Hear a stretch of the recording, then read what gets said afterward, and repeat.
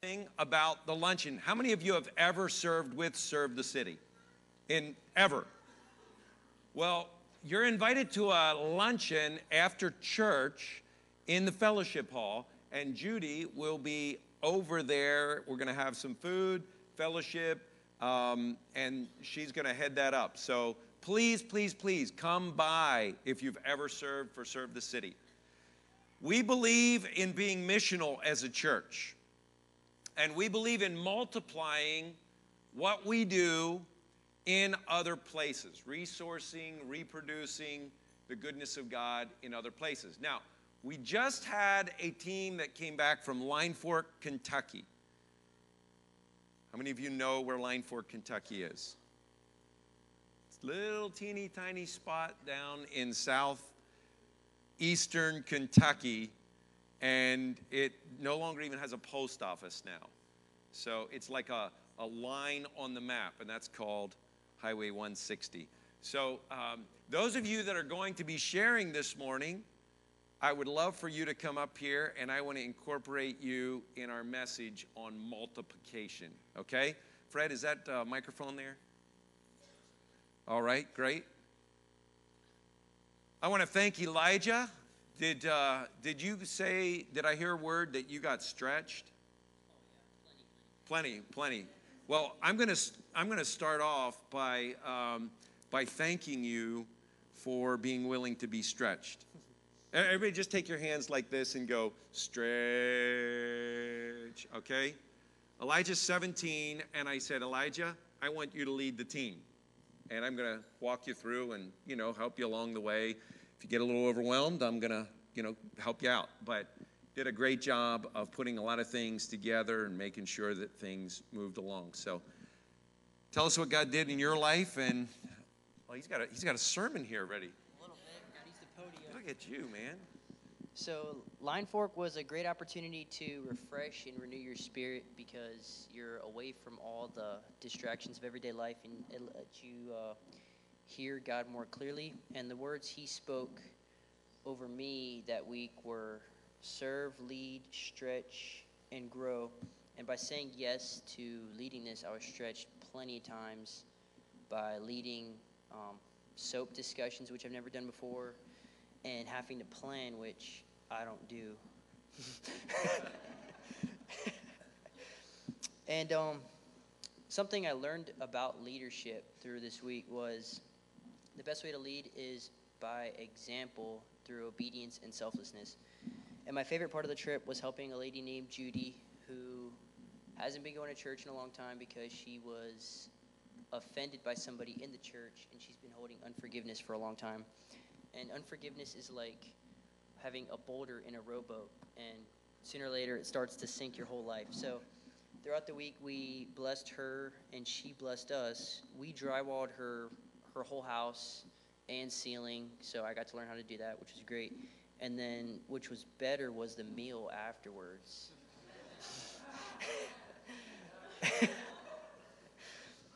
And she was so glad we came, and she said nobody's ever done anything that nice for her before, and she sort of had a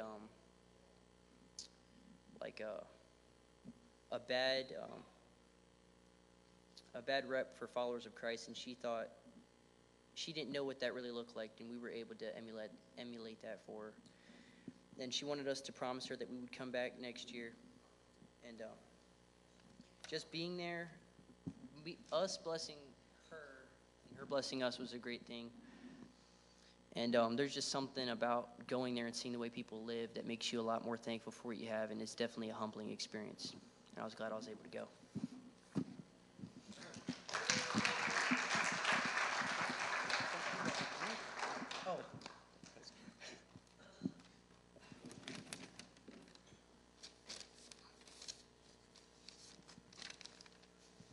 When I went to Line Fork, I got to learn some new things.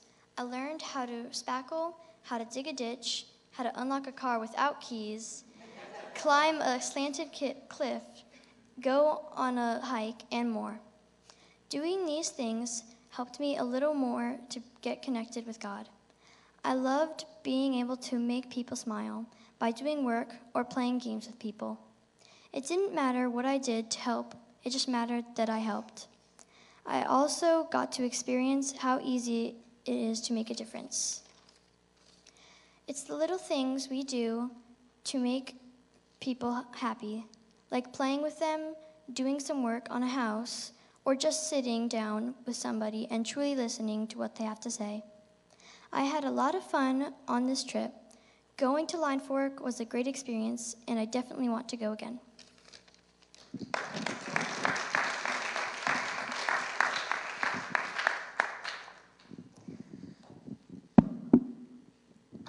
When I went to Line Fork, I had a spiritual growth, and I became a follower of God, and I wasn't much of a follower of God before.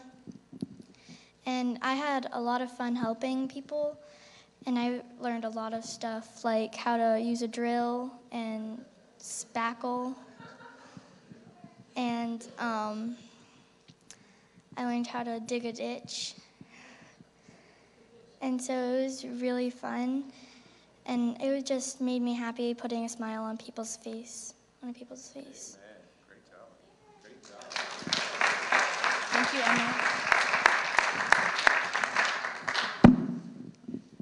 Well, those are my three, so I was really thankful. I brought my 4 children with me to Line Fork this time, and for me, going to Line Fork was like going back to the basics, both literally and spiritually.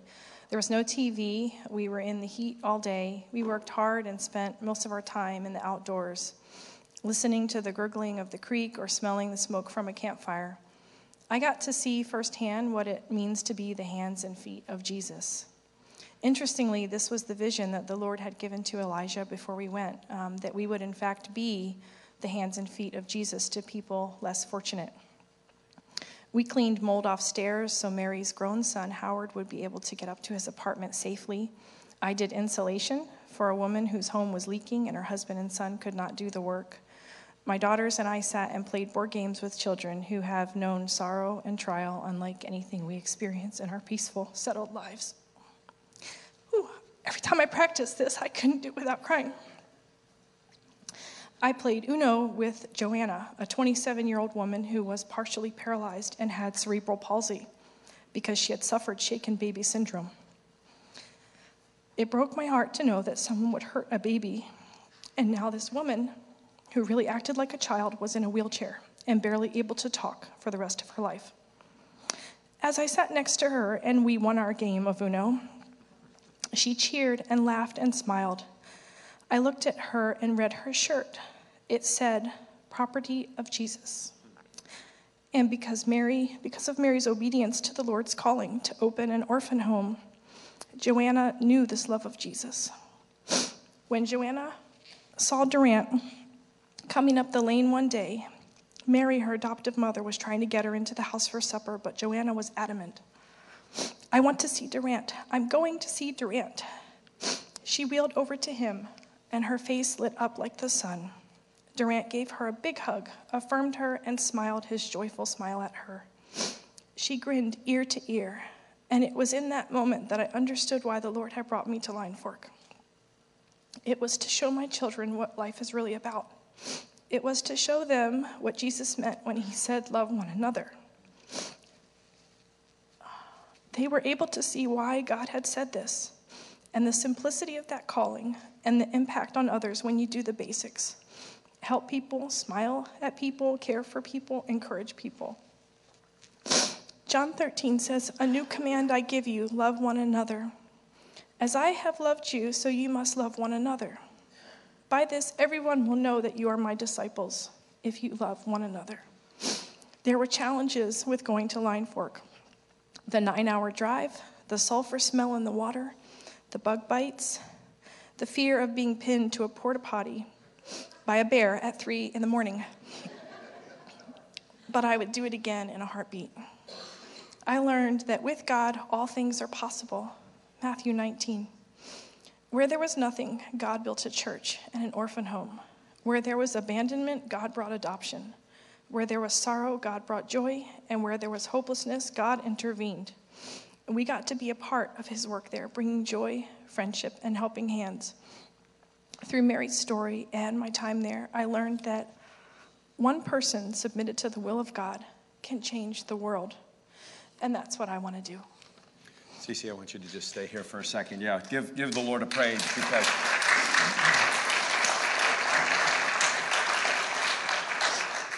you exemplified what we value here in family ministry. And when you risk taking your 4 kids along and exposing them to things that you weren't necessarily comfortable with, but hearing the testimony of your kids saying, God changed my life. You see, we believe in intergenerational ministry together. It's not just the adults do this, the tweens do this, and the teenagers do this, and nary the twain shall meet. And I saw this in this healthy intergenerational discipleship, and I just want to say thank you for risking to take your family on this, and I know this is just a new beginning. So Many years of work to come. Yes, from here to the world, right? That's right.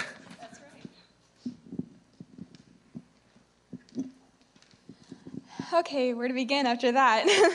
That was awesome. I want to talk about a little bit of, personal healing that God did for me while I was in Line Fork. We had this spiritual assignment where Cece asked us to just go off on our own, find a quiet place, and pray to God and ask him to give us a word that he wants us to take away from this trip. And that happened. I was thinking, I'm not going to hear anything. I haven't been feeling God at all this week because, just being in Line Fork, doing everything was so challenging. It was not what I was used to at all. So I'm sitting there, and I'm saying, okay, God, I'm not going to move from this rock. And I was sitting on a rock. I'm not going to move from this rock until I hear a word from you. I was sitting there, wasn't hearing anything. I was kind of thinking about some stuff. And then I jumped up and screamed because there were bugs all around me. And then after that, I decided to go walking through the creek, and I was scared the whole time because I was afraid I was going to fall and hurt myself. And I did. It hurt, but it wasn't very bad. And after I fell, I kind of realized the word fear was sticking in my mind. And so I told Cece, and she said, fear? That's what he wants you to take away from this trip? So I explained it to her, and we thought that fear not was more appropriate. Maybe that's what God was trying to tell me. And she told me the verse, Joshua 1:9, do not be afraid or discouraged, for the Lord your God is with you wherever you go. And I think that kind of opened my eyes to why I wasn't getting the most out of the few days that we had been there, because I was so afraid of so many things. And I was letting all these distractions from life getting into my head. There were small things, I was afraid of bugs getting me. I was afraid of bears. I was afraid of all these little things. And also, whenever I was sleeping, it was so hard to fall asleep because I was, scared, where am I going to go to school next year? I was scared, just all these, these big things that I had been worrying about. So when he told me fear not, I kind of realized, it really opened my eyes. I don't really need to worry about what's coming next or what's going to happen, because even if I fall on the rocks, or even if I go to some school that I've never been to before and I hear the people are really mean or something, God's going to be right there with me, and he's always going to be on my side, and that's the same for everybody. And when I got back, Pastor told us to read 1 Kings 17, 18, and 19, and right in the beginning, the first thing that stood out to me was when God told Elijah to camp out in the wilderness and eat whatever the ravens brought him. And he heard that. He was like, okay, so he went and did it. And I was thinking, that's crazy. I could never do that. I was thinking, what if there's no ravens? What if they just bring me dead bugs or something? I'm not going to eat bugs. So, whether or not Elijah was afraid, he still did it because he knew that God was protecting him. And I think that's the biggest thing that I took away from this, and that probably, some people in here might need to know as well, is that even if you're afraid, you don't need to let those fears, they can't overpower your faith in God, because Like, God can overcome anything, no matter what the fear is, no matter what may or may not be coming your way. That's just, that's what he showed me, is that we're in his arms and he's going to keep us safe. So. I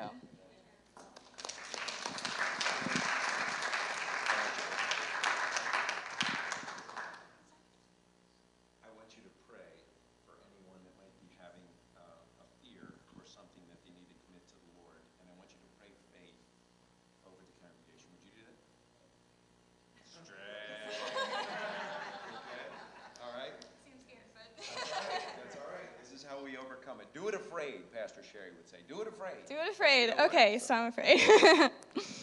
God, I want to pray over everyone in this building right now who may be struggling with fear, or fear may be coming their way. And just comfort them so that they'll know that they're in your arms and you'll be keeping them safe, that you know exactly what's best for them, and that they can rest knowing that.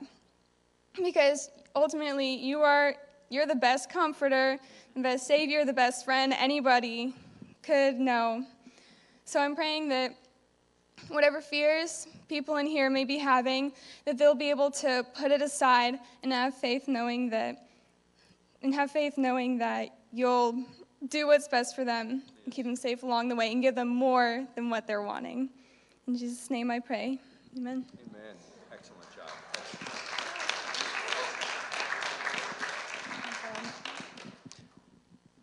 Wow.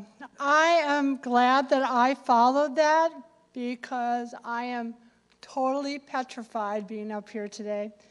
But once again, God has given me another something to process.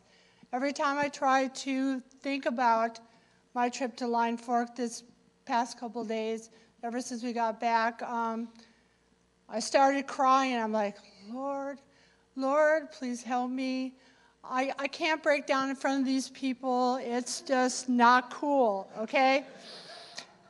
But everything, even before we started the trip to Line Fork, a couple days before, I didn't tell anybody, but I seriously was talking my way out of this trip.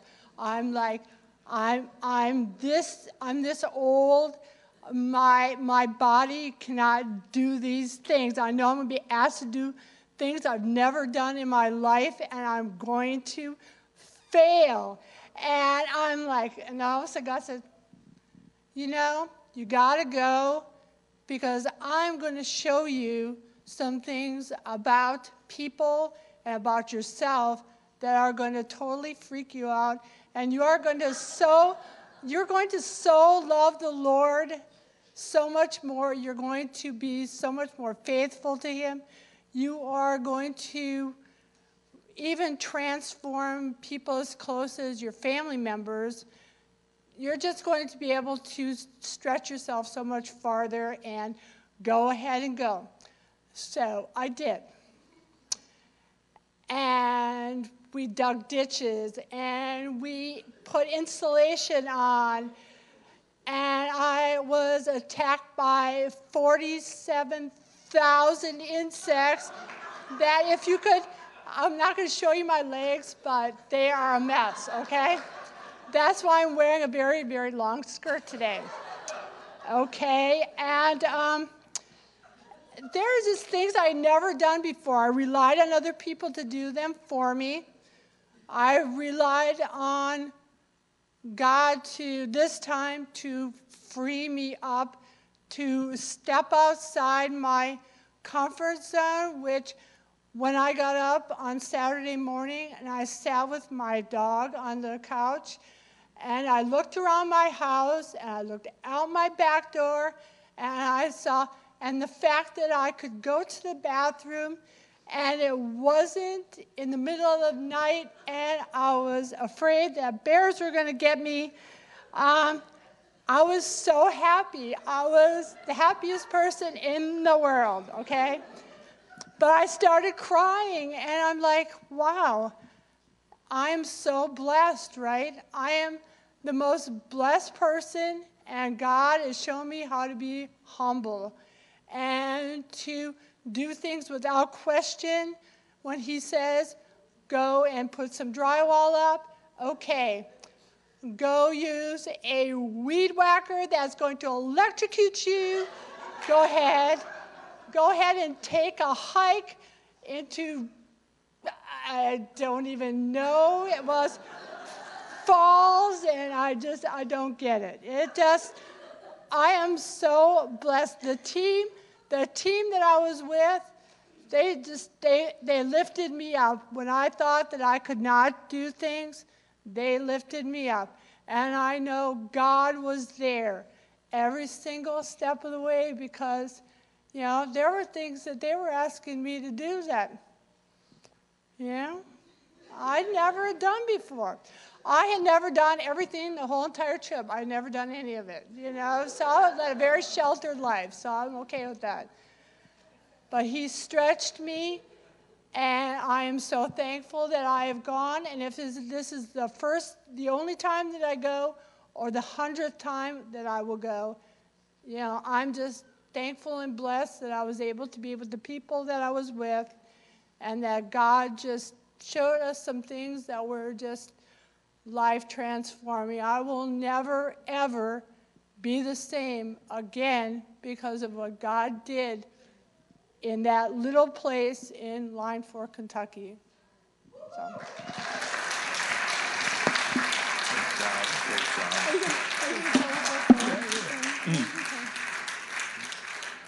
Okay, funniest part of the whole trip.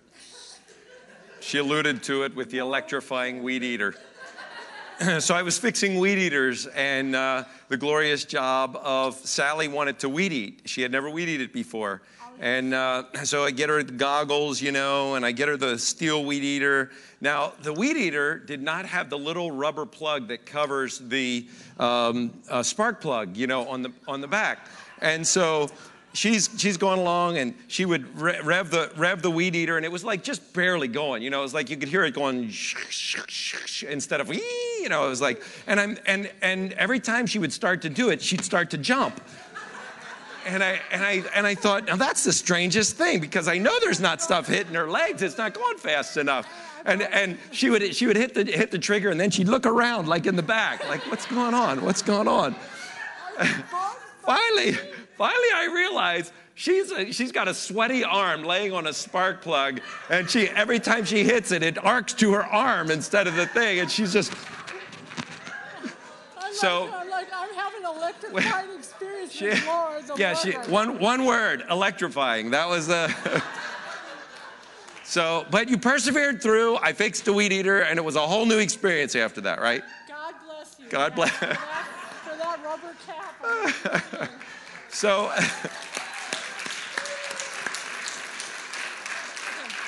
I just want to say to all of the team that went, that you guys, in doing things by faith rather than doing things by your ability, I am very proud of you. And, you know, particularly Zoe and Emma. Zoe and Emma, man, you just rose to the challenge and took on anything that was thrown your direction. Sally, you know, yeah, I can't, but I can. What was that, 2,860-foot Bullock Overlook? It wasn't like straight down, but it was above sea level. And I'm like, Sally, you can walk out on this overlook. No, I can't. No, I can't. Yes, you can. I 100% guarantee your safety. How's that? You know, so, you know, she by faith walked out there and did something she said she couldn't do. And Nan, I cited you as we were going up the windy 2-lane road that was barely wide enough for 1 lane. I said, if Nan can do it, you can do it. So, you know, it's good to be able to disciple people even when you're not there. So, testimonies. Okay. Tweens. If you're a tween, you guys can zippity-doo up there to follow Cece. And we're going to talk about multiplication again. Now, this is a 3-legged stool. Some of you are very familiar with my 3-legged stool. If you've been here 12 years ago in a leadership meeting, I set this stool down in the upper room. And the 3 legs, anybody remember what the 3 legs represented if you were in that meeting? Leadership, evangelism, and discipleship. Now, I will tell you, the children's director at the time, Patty, said, that thing's a three-legged booty plopper. So I don't know what that is, but forever when I look at that, I think of Patty. And I want you to think about these three areas: leadership, evangelism, and discipleship, as three legs that we must incorporate into our life as individuals and as a church if we are to multiply.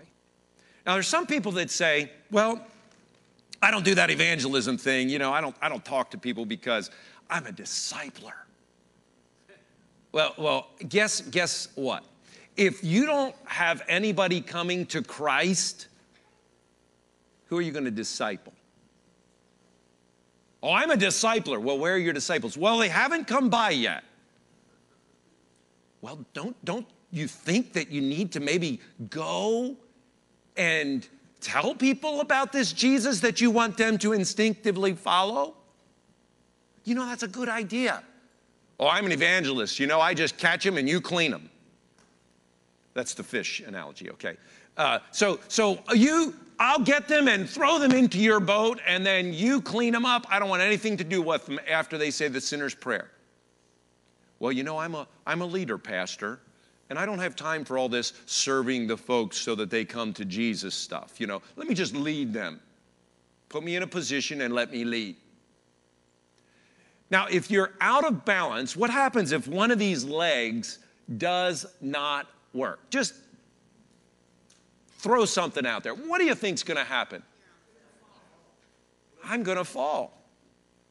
Now, if you look at this closely, there's one of these legs that is a reconstructed leg. 13 years ago, I sat on this thing as a youth pastor, and it broke. I told Bob I was going to have him come up and test it to see if the new leg worked, but he didn't like that idea. And so my neighbor made another leg so that it would once again be a three-legged stool and support my weight. Sometimes in our life, one of the areas gets out of whack, evangelism, discipleship, or leadership, and it gets broke, and we have to reevaluate. It's a continual cycle for a healthy life and for a healthy church. Otherwise, we multiply, but if one leg's longer than the other, you're kind of sitting crooked, and it doesn't work very well. I want to continue looking at Luke. And Luke chapter 5, verses 27 through 32 is where I want to start. If you've been reading the church reading plan, you have been there, you've read this week. Luke 5, 27 to 32. After this, Jesus went out and saw a tax collector. Now let me pause there for a moment. I'm kind of tight. Okay? I don't like spending money. Yesterday, I was in the grocery store, and we were getting something that was $4. I don't even remember what it was. I just remember I was thinking, we don't need that. That's unnecessary. No, we don't. And you know, I'm married to a woman that is also thrifty. Praise God for that, because if she wasn't, I don't know what I would do. But I don't like spending money. I don't like wasting money. And I certainly don't enjoy, this is not a political statement, okay, but it's going to sound like one. I certainly don't enjoy paying taxes that go to things that I don't believe in. Now, this man is a tax collector. He is an IRS agent that has his own agenda as well as the people that he is collecting taxes for. He's out there and he says, okay, you owe $45. Let's just make it a round, even figure. $50 will be good, and $5 goes to me, $45 goes to the government, and I'll line my pockets with that. He is hated by everyone. Tax collectors, the low of the low. All right. A tax collector by the name of Levi sitting at his tax booth. He's in his office. And when Jesus saw him, he said, follow me. And Levi got up, left everything, and followed him. And Levi held a great banquet for Jesus at his house, and a large crowd of tax collectors, not just one tax collector, but a whole bunch of crooked guys, all in the same place. And they were eating with them. But the Pharisees, those are the religious folk of the day, and they looked out and they're like, Jesus eating with them, he's one of them. I knew sooner or later he was going to have to get his support from somewhere. So he goes to the crooked people, and he puts a guilt trip on them, and they give him money, and then he doesn't have to work, and he goes around doing his teaching miracle thing, that little dog and pony show. That's not the Pharisees and the teachers of the law who belonged to the sect complained to his disciples, "Why do you eat and drink with tax collectors?" And he labels them sinners. And Jesus answered, "It is not the healthy who need a doctor, but the sick." Could we say that together? Let's just read that. It is not the healthy who need a doctor, but the sick. Then Jesus says, "I have come to call not the righteous, but the sinners to repentance." I got a Facebook message from Rich Jorgensen this morning. I'm just going to read it. Something wonderful happened this morning. Now, they're ahead of us by 6 hours in Niger. I was doing my 4-mile morning run, and Ed, you know where we run down from there. And we met a young man who was also exercising. And we got to talking, and I invited him to church. And he came and heard God's word from Pastor Iro, one of the pastors in the village churches there in Niger. And at the end of the service, walked boldly up to the front and gave his life to Jesus. Now remember, this is a 97% Muslim country. Please pray for Ibrahim because there will be persecution. Pray that he grows into a strong Christian. Now, he just sent me a message this week saying, pray for the church in Niger or in Nigeria, which is right south of them, because there are hundreds of Christians that are being slaughtered right now, this week. Boko Haram is there. ISIS is over in the other. If you're following these kind of things, it is a massive genocide that is going on right now in Africa and the Middle East. Very systematic. Here's a man that says, I am going to follow Jesus even though it's going to cost me my family. When they find out that I am a Christian, I will be disowned.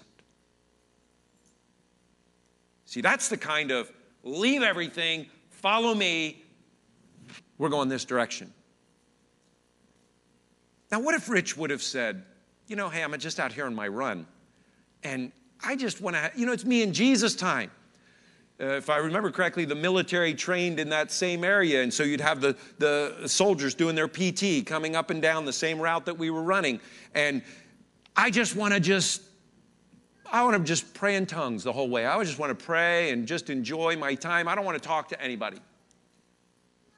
This young man would not be a Christian right now had he had that focus on evangelism, or not had that focus on evangelism. If he said, my responsibility is in the Bible school. I train the pastors, and guess what? They go out and do what they do.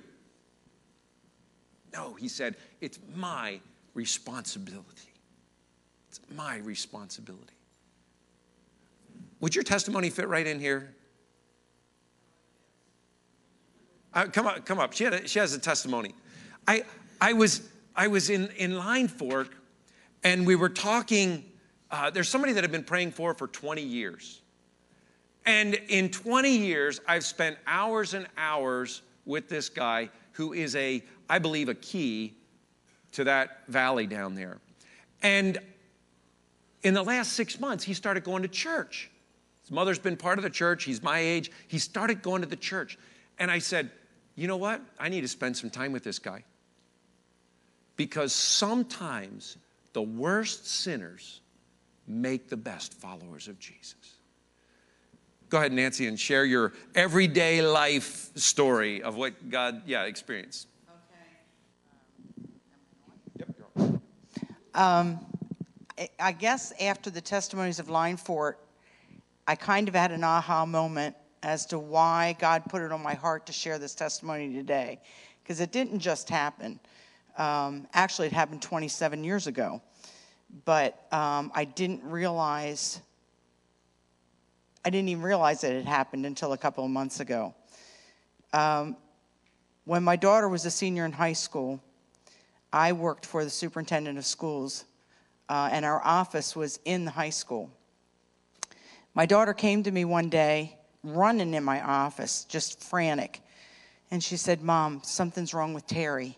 I don't know what's wrong with him. He's just acting really, really bizarre. Something's really wrong." And I said, and of course, my first instinct working with teenagers is it drugs? She said, "No, it's not drugs. There's just something really wrong." So I went out and I got Terry and I brought him back to the office. And she was right. And I knew it was not drugs. I knew it was a mental illness issue. And he was just frantic and just talking crazy. And so I just sat him down and I talked to him for a few minutes. I called his mother to come get him and just kept talking to him until she got there. Now, I had totally forgotten about this. But I feel like there's somebody in church today that's feeling like they've never done anything for anybody, especially after these testimonies from Line Fork. You know, "Oh, I've never done that. I could never do that. And I just don't feel like I've ever made a difference." Well, let me tell you. A couple months ago, my daughter came to me, and she said, "Guess who I ran into? I ran into Terry." I said, "Oh, I just love that kid." That kid, he's, 40-something now. I said, "How's he doing?" She said, "Well, he's still dealing with a lot of the issues." It turns out that year he was not only struggling with his sexuality, but he was also diagnosed schizophrenic at 17 years old.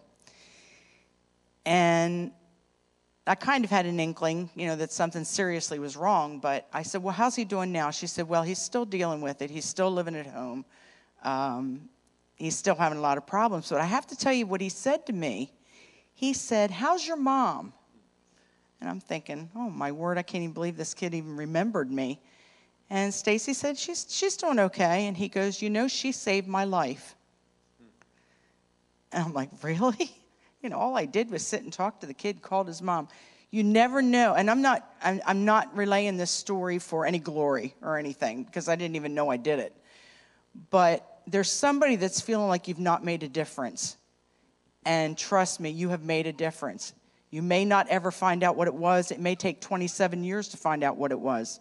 But even if you can't do the big things, like go to Line Fork or anything like that, do any missions trips or anything, please believe that you're still making a difference. You're still making a difference when you talk to people and you disciple to people. You're multiplying. Amen. Amen. Thank you. I want you to think of the worst sinner that you know.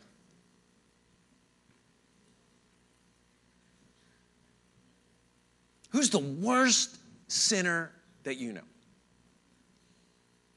You, yeah. Some of us are raising our hands like, "Man, you know what? I know me better than no." But I want you to look at it from this perspective. Don't give up on the worst sinner that you know, even if it's you. Don't give up on them. Think of the Apostle Paul. What would have happened if God would have given up on this guy named Saul from Tarsus, who was persecuting the church even unto death, imprisoning people, and he said, "Nope, I'm not giving up on him. Matter of fact, I am going to come in on this guy's life so hard, he's going to have a wake-up call. I'm going to spin his life around. I'm going to send him out for 3 years into the desert to get a little bit of reprogramming, and I'm going to bring him back, and he's going to write a book.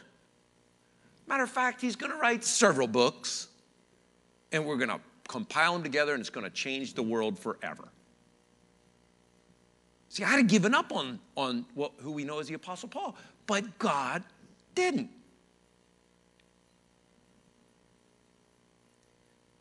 We're sinners, even make the best leaders when they're discipled by transformed followers of Jesus. Some of you think, well, I'm not a great leader. But God puts you in contact with one person that you will make a difference in their life, and that person will grab the baton and they will run with it, and you'll be saying, wow, they're an amazing leader. And my thumbprint of discipleship is on them. You don't know the difference that you'll make in the Terry's lives and the Todd's lives and whoever else it is that you're imparting into in that area of evangelism. So here's a challenge for you.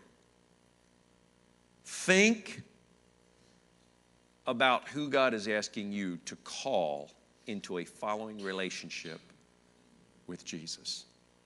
You know, as you follow Christ, there's going to be people around you that simply inviting them on the journey with you is going to be enough. There's other people that you'll pray for 20 years, like Todd. Praying, God, save Todd because he's going to be such an influencer in this community. You know, if Todd gets saved, he knows people within a 100-mile radius. This is going to be transformational. And nothing's happening. And 20 years later, I'm sitting at his kitchen table saying, I think there's a glimmer here of God doing something in his life. Now, this second thing of discipleship, where Mark chapter 3 and verse 14, it says, he, Jesus, appointed 12 that they might be with him and that he might send them out to preach. Now, in discipleship, when somebody comes to Christ and they say, I want to be a follower of Christ, that person then has a decision to make. Am I going to continue to follow or am I going to bail out? Interesting, there aren't many 66 verses in the Bible. But John chapter 6, verse 66, John 6:66, okay? It says, from this time, many of his disciples turned back and no longer followed him.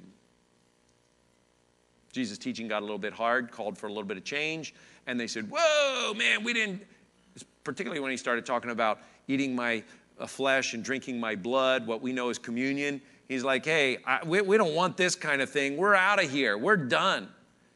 Have you known any followers that stopped early? It's sad, isn't it? But in our discipleship process, God wants us to finish strong. That we will say as faithful disciples, yes to our calling.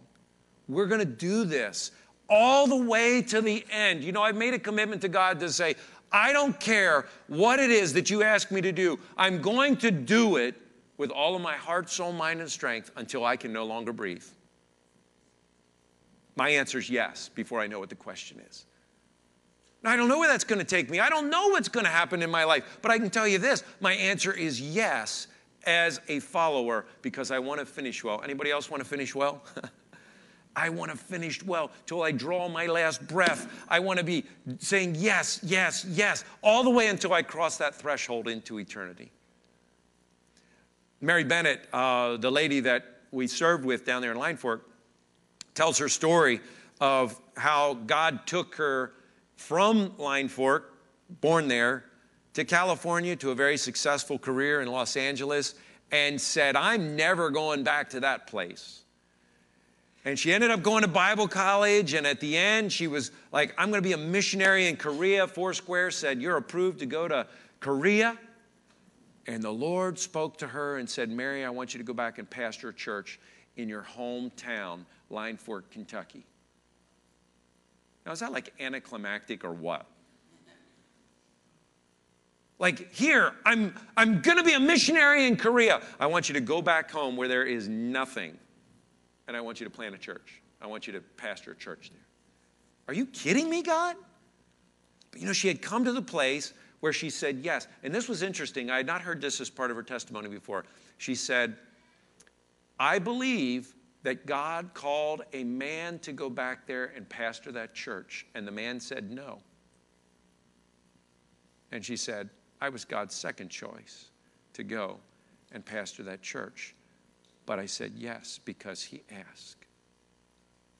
And she's been there for 40 years, pastoring the church and running the children's home, touching thousands of people in a ripple effect that has literally gone around the world and certainly into eternity.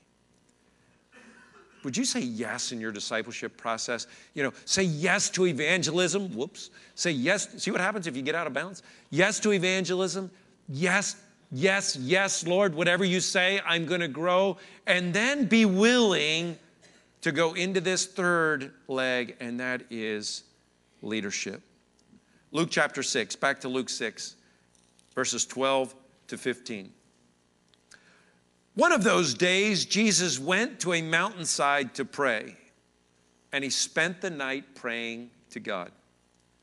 When morning came, he called his disciples to him, and he chose 12 of them, whom he also designated apostles.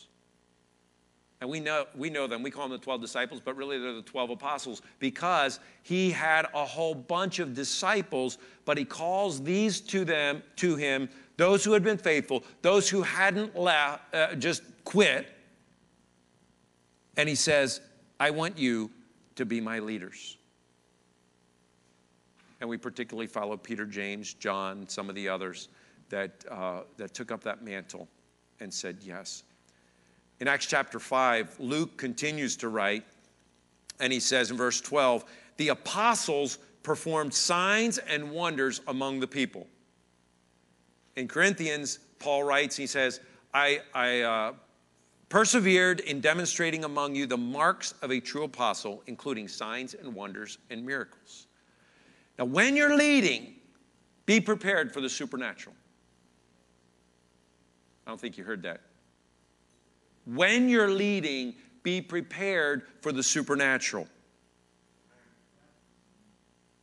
Here was one of the interesting things that I saw when we were on the Line Fork team. They mentioned the keys. Somebody set their keys down on the seat, and somebody else locked the door, not knowing that the keys were there, and boom, the door's closed. Hallelujah. We have no cell coverage at all. We are in the middle of nowhere. Have no idea how many hours or days it would take AAA to find us. There isn't even an address for the place that we are, okay? It's like there, and so immediately I'm thinking contingency plans. You ever get there? Okay, contingency plans. Yes, we can walk to a phone somewhere. We'll get a landline. We'll see if we can call and maybe stand somebody out alongside the road and flag them down, whatever it is. And before I knew it, the Lord had given a couple of our young men a plan, and in about 30 minutes, they must have played a lot of Grand Theft Auto, but they had that thing open. Now, to me, I've been a car guy all my life, all right? And praise God that Jerry Young had locked his keys in his car out here in the parking lot one time, because the idea that these guys had was exactly what the professional used. And I was able to stand back and watch and say, did they figure that out on their own, or was that a God idea? Because I watched the professional do that on Jerry's Cadillac, okay? No airbags blew up either. I mean, it was just great. But you see, the supernatural to me happens in the everyday life when you see God doing stuff like, that shouldn't be happening right now, but it is. And as a leader, I rejoice at seeing God at work. Because I can tell you this, I can't lead by my own strength. Anybody say amen to that? Man, we need the power of God in our life for that. We need it for evangelism. You will be my witnesses when you're filled with the Holy Spirit, Acts 1 and 8. And as we grow in our relationship with Him, we've got to have the power of God in us. But as we lead, Let's expect the signs and wonders and miracles so that we can multiply the kingdom of God in our generation, in our time. God has entrusted the kingdom to us for this season. I personally don't think that's a very good idea, knowing who we are, who I am, how we're made up, but he thinks it's a great idea to empower flawed individuals to lead people to following Jesus and to growing. Love hearing your testimonies of growth, Line Fork team. Man, it's great. Don't stop. Keep going. And let's lead well. Evangelism, discipleship, and leadership. And in that, we multiply what we know as the kingdom of God. I want to close with this. Acts chapter 2, verses 42 through 47. Talking about the church at that time, the forming of the church. This is really the birth of the church after Acts 2, when the coming of the Holy Spirit. It says, they devoted themselves to the apostles' teaching and to fellowship and to the breaking of bread and to prayer. Everyone was filled with awe at the wonders and signs performed by the apostles. All the believers were together and had everything in common. And they sold property and possessions to give to anyone who had need. Every day they continued to meet together in the temple courts. They broke bread in their homes, and they ate together with glad and sincere hearts, praising God and enjoying the favor of all the people. And the Lord added to their number daily those who were being saved. You have all of the elements there of the three-legged booty plopper. People are getting saved. You have evangelism.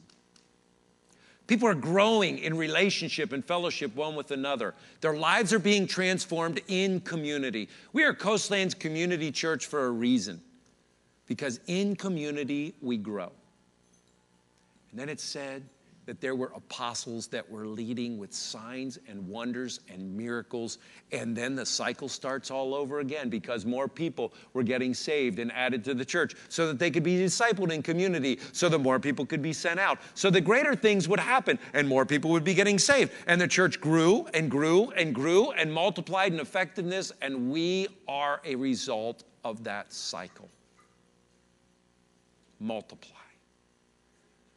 Now, wherever you are in strength, maybe you have one leg that's stronger than the other, and you say, man, I got this leadership thing down, but I really need to grow in evangelism. Would you just ask God today for those opportunities to share his name with people? Maybe the question, just tell me about your satisfying relationship with Jesus. And if they say, I have no clue what you're talking about, well, then you know where to start. If they say, I have a relationship with Jesus, but it's really not satisfying, then you may be able to enter into that discipleship part. And you're going to encounter some people that are just so on fire for God, and they have no place to let it out, or they feel they have no place to let it out. And you say, have I got a place for you? We got this pushy pastor that'll just help you right into the fray of things, stretch. So let's evaluate. Let's evaluate our life. Evangelism, discipleship, leadership. I already said last week, my weakness is the evangelism side. And I'm asking God, open these doors. And you know what? He takes me up on it right away in the first week that I pray the prayer. Voila! Can you imagine that? Gives me those opportunities. So I want us to make a commitment to the Lord today. And I want you to pick one of these three areas that would be your area of, your weakest area. And I want you to agree with me today that the Lord would fortify that, give you those opportunities to grow and to stretch. And so let's just take 10 or 15 seconds. Is it evangelism? Is it your personal growth and discipleship?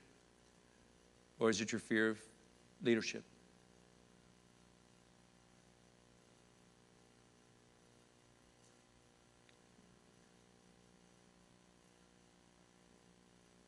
Without making it public, but when you've identified one where you'd like the Lord to touch you, I want you to just stand right where you are.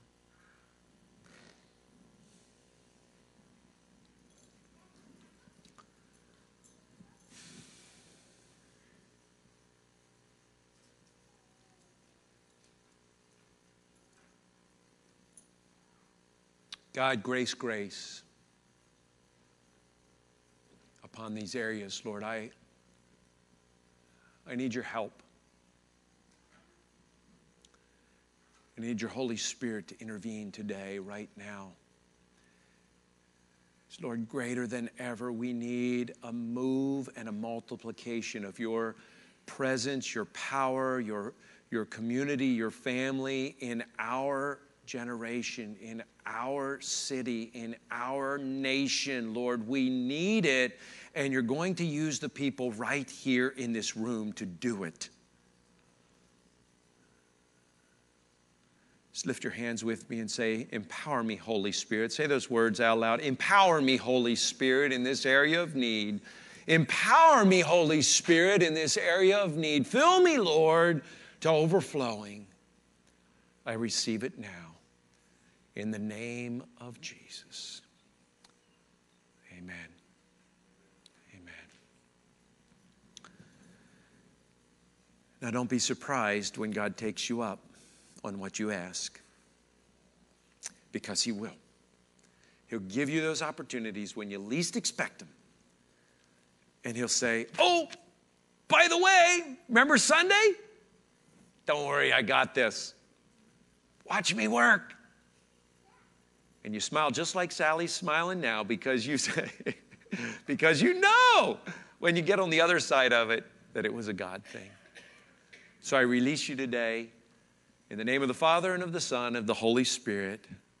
May the God of hope fill you with all joy and peace as you trust Him, so that you may overflow with hope by the power of the Holy Spirit. Amen and amen.